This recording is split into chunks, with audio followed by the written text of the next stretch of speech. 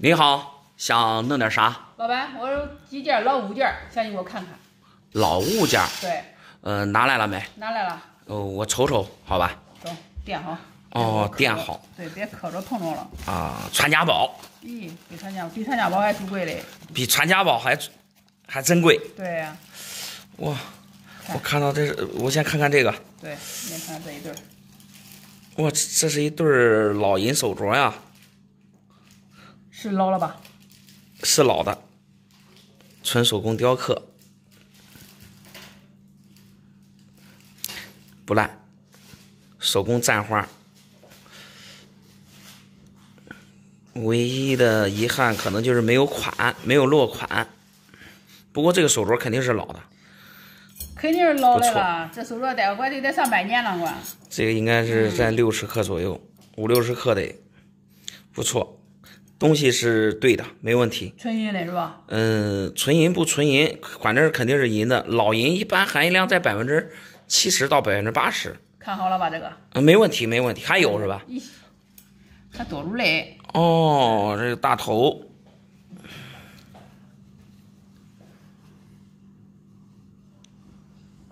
短国横，非常漂亮的一块大头，也是老的。哇，这边带五彩。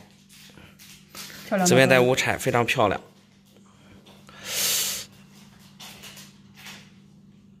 橄榄齿，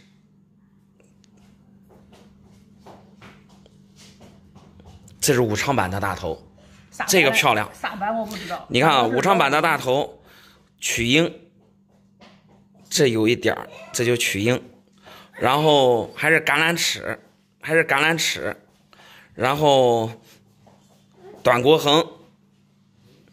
这几点啊，都是武昌版的一个大头的一个特征。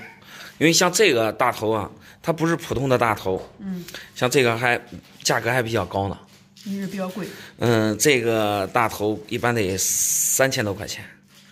3000多？对，你普通的大头才1000多块钱，不错，非常漂亮。那你再看，还有你再看我啊，哦，这个，哇。这个包浆也特别漂亮，黄油彩呀，这完了，咋了？这个大头，你看这儿都给磨没了。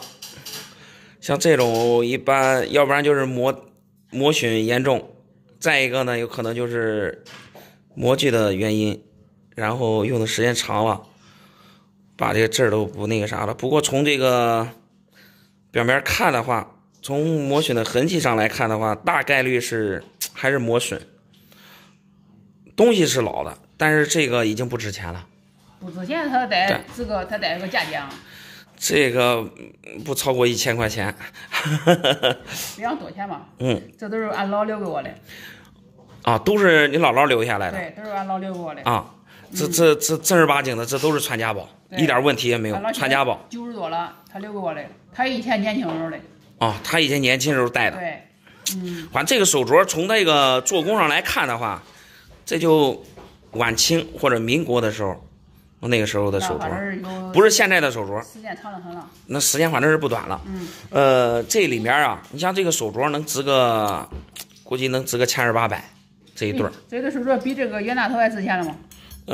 这个估计也就不超过1000块钱，这个贵。你看今天要不要出手？这放着没啥用，没人戴啊。这没人戴，这都跟你说了，再放再磨了，再磨坏了才不值钱呢，是不是？哦，那我就给你算一算，给你一个合理的价格。可以啊。反正我大概的价格我都给你报过了，是吧？啊。行，那咱俩好好讨论讨论下边啊。好。好嘞。